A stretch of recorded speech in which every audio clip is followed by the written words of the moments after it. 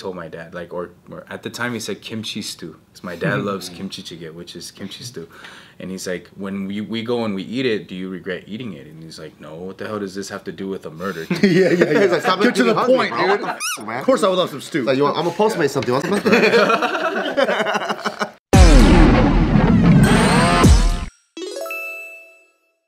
I wanted to know if we could talk about, like, I think it could be really helpful for our audience. If you talked about your experience growing up with a dad that was drinking and kind of explaining how he was able to overcome that. Yeah, for sure. Yeah. So I didn't know, but my dad had gone through a lot of trauma as a kid. Like, and he never shared anything. Most of the Asian parents, like, their dads, and probably Hispanics can relate to this too. Their parents don't really share like anything, right? So my dad had went through a lot of stuff. He told me this, like, after we kind of reconciled and everything, right? So he said that he had like did some things in the past, like when he was in Korea, that he wasn't proud of. Like, he robbed people and he hurt people and stuff, and apparently from what he told me, like, a person was killed because of him. So he always had that guilt, and then he kind of drowned out his sorrow with alcohol. Oh, wow. Right? And I didn't know that. So that must be wild for him, where he got into criminal world and then his own kids got into the same. Yeah, that's what he would always say. When he would beat me, I noticed that he would be like, you're never gonna end up like me, you're never gonna, like, he would say stuff like that. And then I was just like, damn, bro, what are you talking about?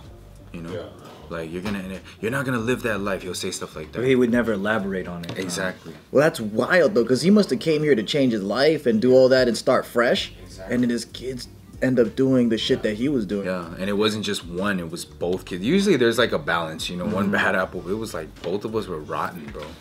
And he didn't understand like the culture, like, of gangbanging, but also of people getting picked on. Like in Korea, I guess they didn't really like, they would bully each other, but it wasn't like crazy, like getting jumped and stuff like that, right? When I was 10, I got jumped by 4 of them, and I'm like, he just thought that was so, he's like, when I got jumped, I remember vividly, he was like, who would jump a kid? Like, why would these guys beat you? Other kids. Also, he didn't even believe you at all. He didn't believe that was a possibility. Yeah, so he grabbed me. I remember he was like pretty strong. Grabbed me by my foot, like dragged me in the room and beat the shit out of me. That was literally like 30-40 minutes prior to me getting beat up, getting jumped. Damn. So I got jumped and then I got beat. So when you got jumped, were there like bruises and stuff? I mean, there was like, I had like a little bit of a bloody nose. Like, I had like some welts on my, but I didn't have my shoes and I had my backpack. So my dad was like, where's your backpack and where are your shoes? You know what I mean? Like, he thought like you just threw it away. Yeah, because I wasn't doing good in school too, I would rip up like homework or like fold my report card like 1,000 times to make it this way. Yeah. Like straight up, I'll be real. But so he was like, this fucking kid, man, what's wrong? He's dumb, you know what I mean? Like, but in the end, like, have my stuff taken, and I would tell him, and he's like, wow, this kid is such a manipulator. That's what my dad would always say, like, you're such a manipulator that like you have to do this, like you have to go to this like length. That you rely on. Man. And then he just beat my ass. And I would steal. I was a straight like klepto, bro. Like, I would steal everything as a kid, and so he hated that. Like, he hated people who lied and he hated people who steal, so but yeah, and from that, I mean, he just would beat me, and it just made me want to run to the streets all the time.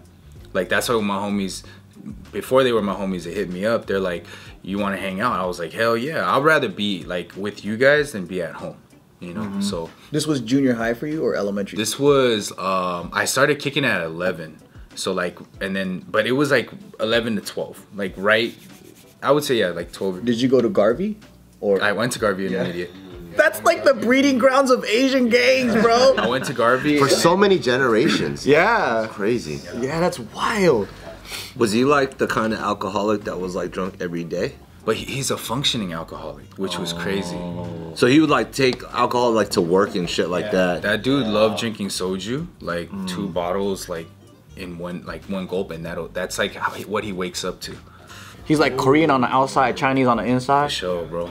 He speaks Korean too? Yeah, he speaks fluent Korean. People think he's Korean. People think I'm Korean. Like, they're like, you're Korean. I'm like, no. You speak Korean too? I understand it. I understand it, yeah. But yeah, my dad would just, fluent in Mandarin, but Yeah. So he would kind of like do that to not just me, but my mom, my older brother. My older brother was a really good kid though.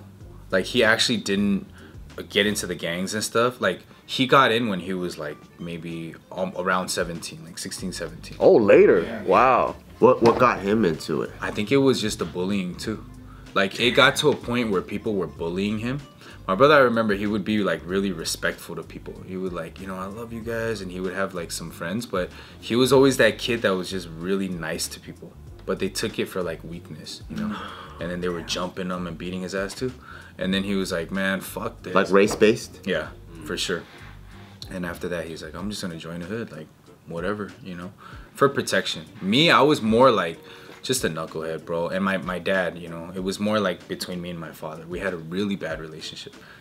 More than your brother? Yeah, for sure. For sure. So then, with that, you just felt like you needed to find a family outside of your own family. Yeah. I mean, that's how I felt, you know, initially. And then they treated you well, too. Like, it's crazy. Like, in the beginning, like, my homies would take me out and do everything, like, and just treated me with a lot of love, bro. I remember, like, sitting in the cars or, you know, like, hanging out with them. Like, this is my family. Like, I will die for these people. And that feeling was, like, so strong. It was crazy. But also, you said that your set also had a lot of actual family members, right? Yeah. They were like mad brothers within the group. Yeah. Yeah. Mad brothers. We're talking about this in a different context, totally different context, so not applying, but the idea of like finding those surrogate families, especially at like a very, very low point in your own personal, you know, journey and stuff like that. So like when there's like a broken household or something that's very, very difficult to like find that, even just some sort of remote acceptance somewhere else is like a very empowering feeling and stuff like that. So I'm assuming you definitely were experiencing some of that. Yeah. And I think that's a lot of people have experienced that, where people who don't live that lifestyle can't really understand. Outside looking in, like, why would you join a gang, you know? But there's a lot of like, It's fun. yeah, that too.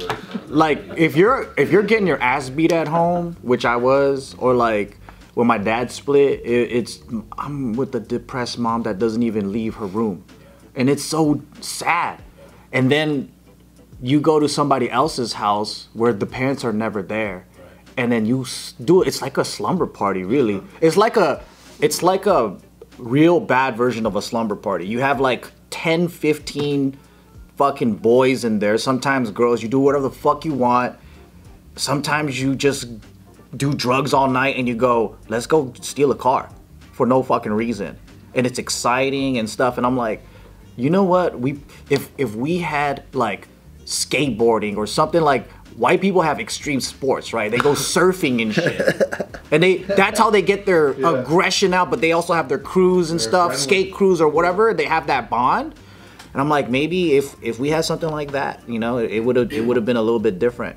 Cause you get bored, you're a bunch of fucking high aggression boys that get the shit kicked out of you all the time, and you just like, I need to go fuck some shit up too. I need to feel big because I'm getting my ass beat all the time.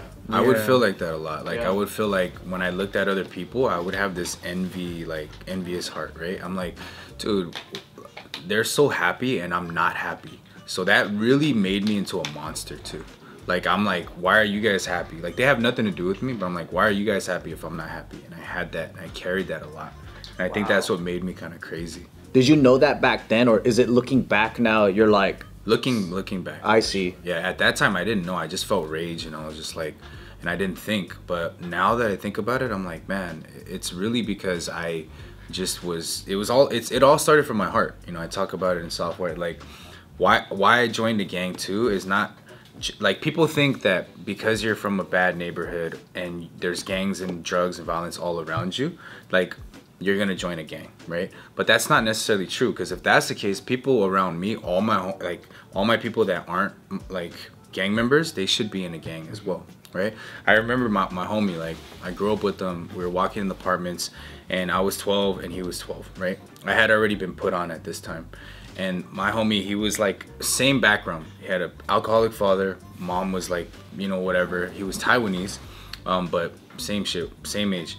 So we're walking through the apartments, and this like known guy at that time. Drugs was just like weed, meth, and so it wasn't like pretty hardcore like fentanyl and stuff, right? So he had a joint, and he's like, hey, you guys want to smoke? And I was 12 years old. I think that kid was like 16, 17, and I was like, yeah, let's do it, I'm down. But my friend, he was like, what if I get addicted? Like, that's what he said, and that sounded so absurd to me. I was like, bro, off of one like puff, like what the hell is wrong with you? You're a weenie, bro. Like, I'm like, oh, I'm not a weenie, dude. I'll take it. but then he keeps going, and he's like, yeah, but like, what if I ruin my life? Like, he started saying, and what he's an 12 years insightful old. dude. Yeah, and I'm like, I was not that smart. yeah, and I was like, bro, You're kind of a downer, fool. yeah, like straight up, I was like, you're weird, bro. Stop I being was weird. kind of like that, dude. Stop being weird, man. He's Yeah. like, whatever, man. And we just laughed at him, me Yeah, and the dude. yeah. Well, my life story, you guys know it. I ended up doing more hardcore drugs, whatever. But this kid, he ended up graduating high school, going to Cal Berkeley. He works with Deloitte now, top Whoa. 5, accounting firm or whatever. What was the difference? Like, I could see that I trusted myself like hella strong, and he didn't trust himself. He couldn't say like accurately whether he was gonna get hooked or he wasn't. So he never even touched it.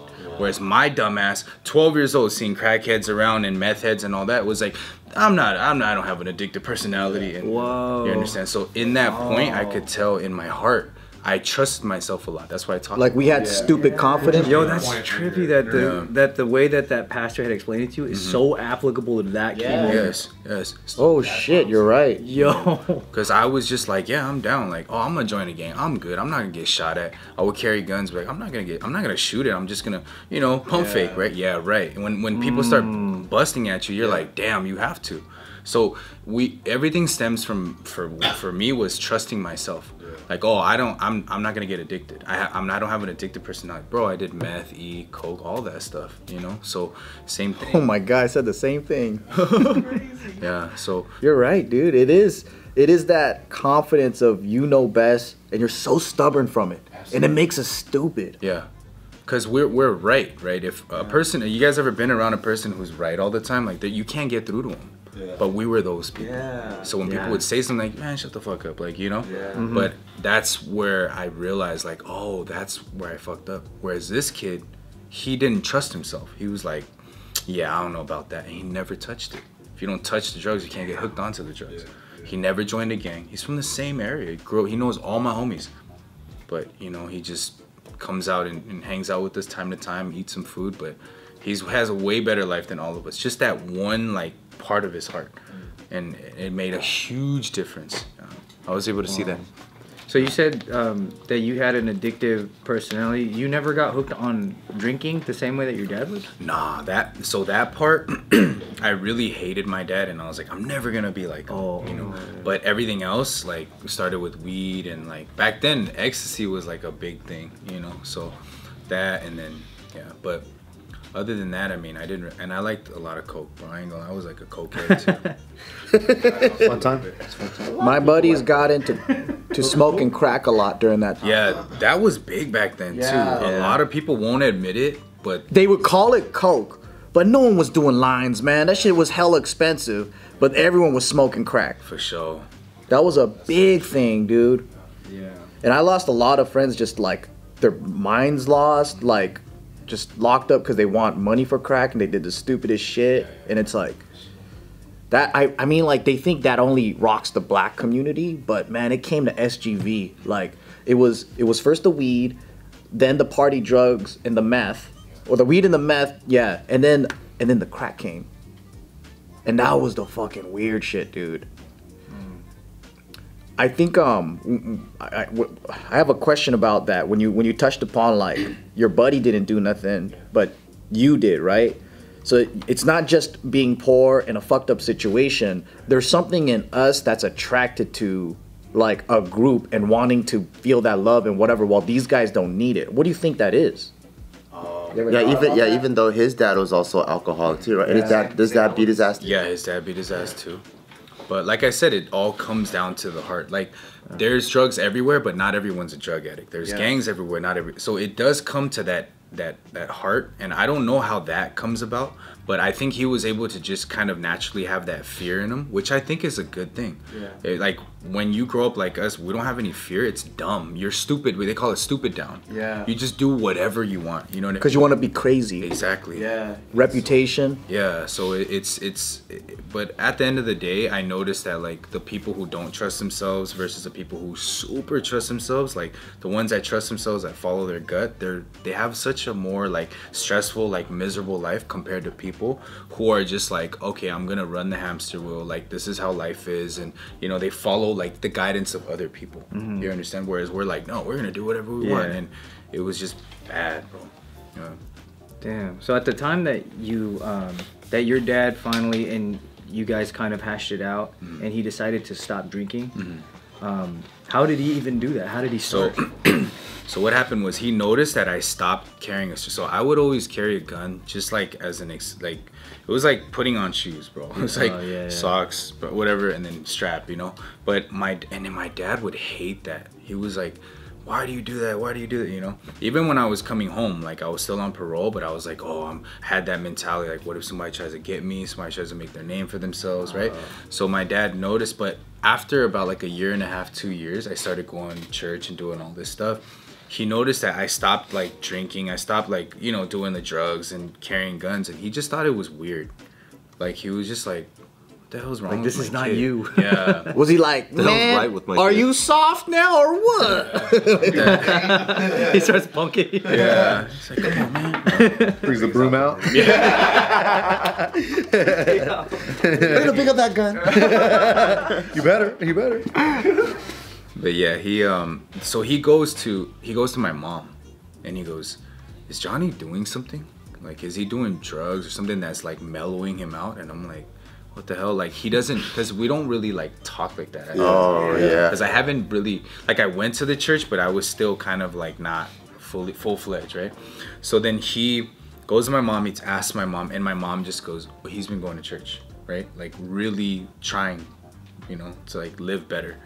And this dude, he goes to my pastor, the same guy who laced me up, right? And then he asks him, like, somehow they have a conversation, and my pastor just starts busting open like Bible verses, right? And he hit on something about that murder, basically, like what my dad did. Oh, so shit. Good. His pastor's good, man. You know, he showed him this verse, and I remember it was Romans chapter 7, verse 17. It says like, it is no longer I who do it, but the sin that dwells in me.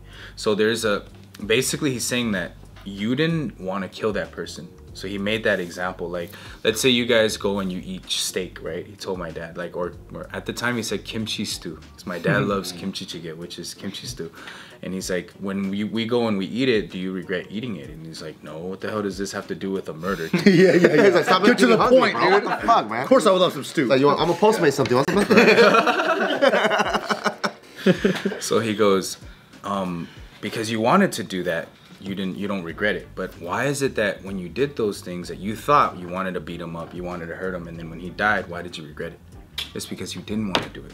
And then that just like opened my dad's mind, you know, and he was like, what the hell? Like, that's why you regret the things that you do.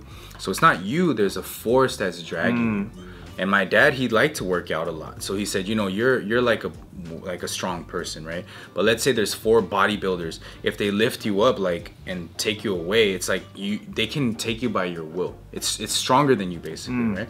So this force inside of us, it's really strong, right? So he told my dad, you don't want to be depressed. Why are you depressed? It's because the depression is stronger than you, right? You don't want to feel bad. You don't want to be regretful, but it's stronger than you.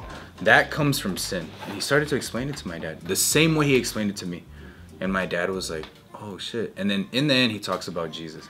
But my dad was like, I don't want to hear about Jesus, this white guy. He's like, he's not white, he's Jewish, technically. You know, messing with him, you know? But he breaks it down to my dad, and he straight up explains to him that, you know, actually you're perfect. But your thoughts, they keep telling you you're not. They keep coming to you. And then he explained it to my dad too.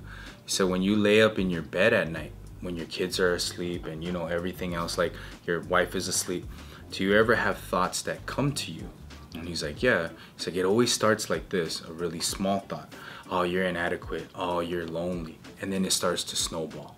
You're lonely, you're dumb, what, man? And then he says random flashbacks come. You start to regret stuff. right? And then my dad was like shocked because he thought he was the only one that went through that.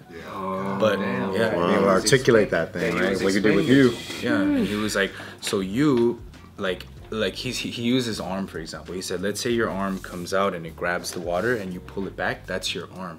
But if it comes and you're just doing this and you're trying to stop it, it's no longer your arm. Or someone behind you is pushing your arm and you have no control, it's not yours. He said, likewise, when you have thoughts, if they're your thoughts and you're like, okay, I'm done thinking negative shit, I'm done, then right then and there, your thoughts should stop. But if something continuously keeps going, it's no longer your thoughts. Do you understand? Like if it keeps coming to you, it's not you. He started explaining the spirit, like evil spirit, and my dad was just like, this totally makes sense. Whereas everyone else, he always thought church was like brainwashing people, making them, take their money and this and that. But he was able to see that the pastor knew him just like he knew me without even knowing him, basically. Wow. And that's why my dad was like, there's something different about this like Bible stuff. He grew up in Korea. Korea is like really Christian, actually. It's overall a Christian country. But my dad hated them. He would throw like bottles at the churches and stuff. He hated people like that. He's like, you guys are dumb. But then he comes to church now. That's awesome. Yeah, and he's just like, man, it's just different. Like his heart is different. And so the pastor told him, how do you quit drinking? Like you have to, the thought will come that you want to drink, but you don't have to follow that thought, So he explained to him, when you're out in Korea, there's vendors, hot dog, they're like saying stuff, right? Do you hear hot dog and you just run and spend all your money and buy it? No, you think about it. When's the last time I had a hot dog? Oh, that's right. No, you know what? I had one last week. I'm good this time. And based off of the thinking, you make a decision. Likewise, thoughts come, right? Hey, you want to drink, and they make you even feel like you want to drink. But he said, you don't have to follow that. You can actually sit back and realize that that's not your thought. There's an evil thing that's making you do it. Because when you drink, what happens? Your wife is miserable, your sons are miserable, you're miserable. So my dad started to give him like that braking system. And then my dad, like slowly but surely, he started cutting down. Wow. Some people just need the tools to the structure, right? Exactly. That's what I'm saying. It's all about the thing. Like deep thinking and overthinking is different. We mix the two. Oh, I think deeply. No, you're overthinking. My dad, most people are overthinkers, right? They think deep. No, they don't think deep. I'm sure you can like relate to this, but if you felt disrespected in the past, you couldn't let that go and you needed to hurt them, huh? Like that was so hard for me, like, and I felt like such a bitch if I didn't do anything. Yeah, bro. And if I'm like, my reputation and all that, if I don't hit them at least, I feel like such a bitch. Yeah. But then now I'm like, I don't care. Yeah. What's the point? But back then, I feel like everybody that's in that world where you got bullied, it all starts at bullying. Yes. You get beat up as a kid from whoever because they want to take your shoes or whatever. Right. And then later, you're still thinking about, you're like 17 and you're thinking about that 10-year-old that bullied you. And then all the revenge, you're taking it out on these random guys that disrespected you a little bit. Maybe they did. They maybe just looked in your eye, Yeah. And I remember just lashing out. Yeah. It's so crazy. And you still remember the first bullies. Yes. And then that's the overthinking that you're talking about. I'm not gonna let them disrespect me. Exactly. Yeah, that's crazy. Yeah.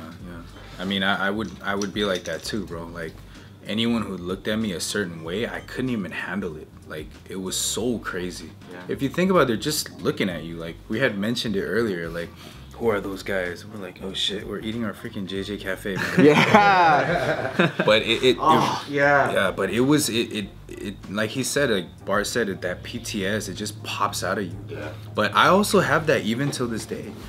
Well, you've been in it deeper. Like I had a lot of years to get away from that shit. But I still have it. Like I don't even like going clubbing or anything. I just feel like shit's gonna pop off. Yeah. It's never gone completely, but even if it's like 5% or 1%, there's just still like I see people they're able to drink and just like lose control or whatever. Not at a party, no. Like, in a public space, I have to be sharp a little bit no matter what, When there's drinking and it's night. Yeah, I'm like, that's where Anthony comes out.